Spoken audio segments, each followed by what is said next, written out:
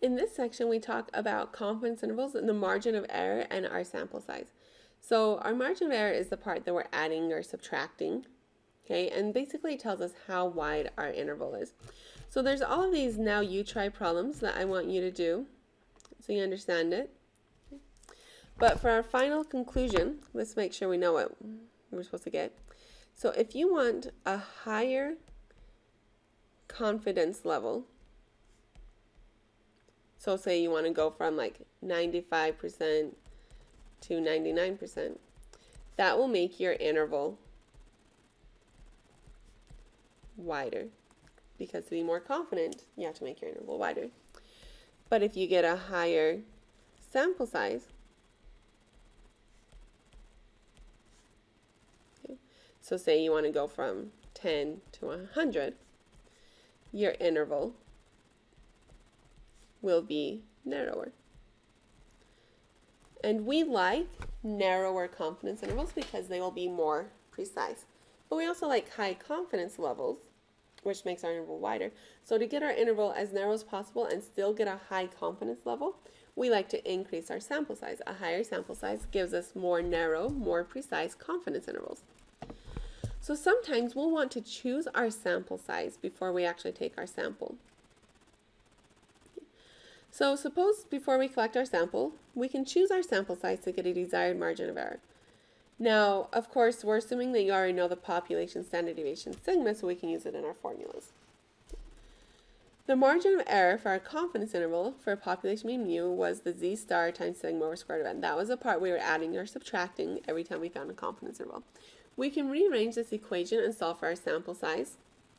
So n would be z star, our critical point, times sigma over our desired margin of error squared. Now again, remember, we want small margins of error so we can be more precise. So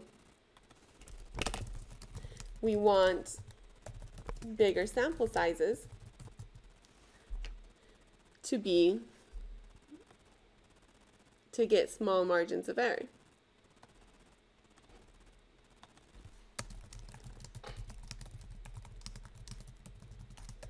But we don't want to spend more money and take a bigger sample than we need. So what we'll do is we'll often say, okay, how small of a margin of error do we need? So we'll say we need to have a certain precision, and then we'll figure out, okay, well, for this precision that I want, how big of a sample size do I need? And then we'll only sample that much, because if we do more than that, we're really just wasting money. So in our next example, suppose we want to survey college students to find the mean credit card debt, and we know that our population standard deviation is 3,500. If we want the margin of error to be less than 150, so let's write down what we're told. Standard deviation equals 3,500. We want our margin of error to be less than 150. We want 95% confidence level. What sample size do we need? So we want to plug everything into our formula. N equals our critical value z star times sigma over m squared. So the only thing I don't know is my z star.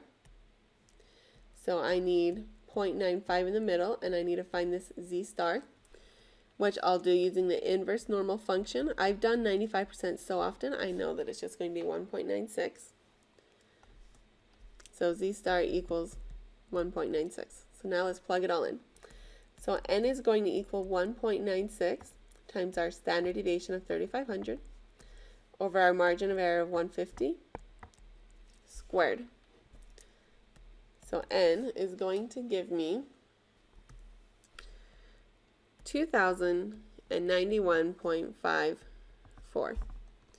Now you can't sample part of a person, so we will always round up because bigger sample sizes are better. So we need at least 2,092 students to get a margin of error